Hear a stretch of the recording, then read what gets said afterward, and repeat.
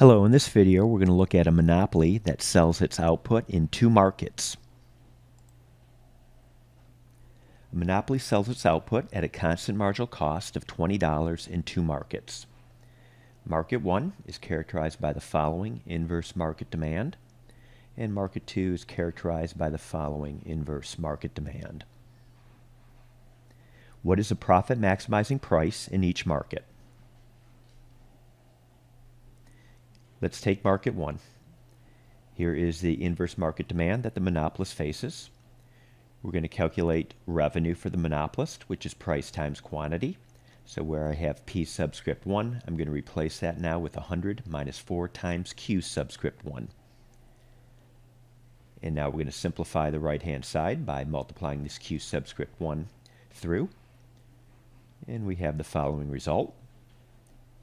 Next step is to get marginal revenue. Marginal revenue will be the derivative of the revenue function with respect to output. So the derivative of 100Q will be 100, and the derivative of minus 4Q squared will be minus 8Q. So here again is marginal revenue, nothing more than the derivative of the revenue function with respect to Q, or Q subscript 1 in this case. Let's set marginal revenue equal to marginal cost. So marginal cost is going to be constant at $20 in both markets, including Market 1. So setting 100 minus 8Q equal to 20. And subtracting 20 from both sides and moving this minus 8Q1 over to the other side. And now we'll divide through by 8. The firm will sell 10 units in Market 1.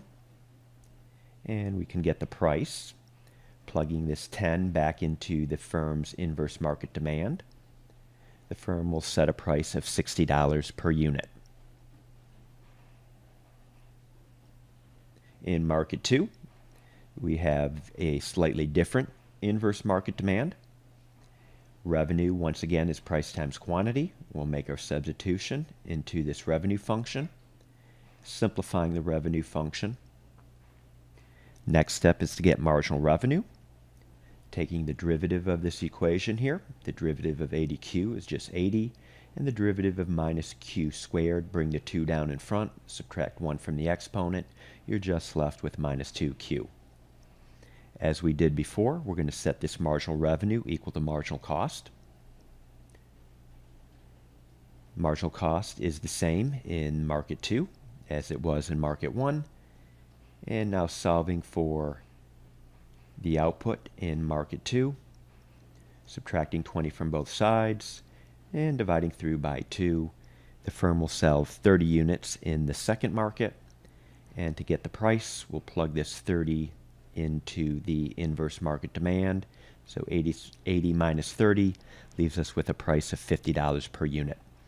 Okay, that's it.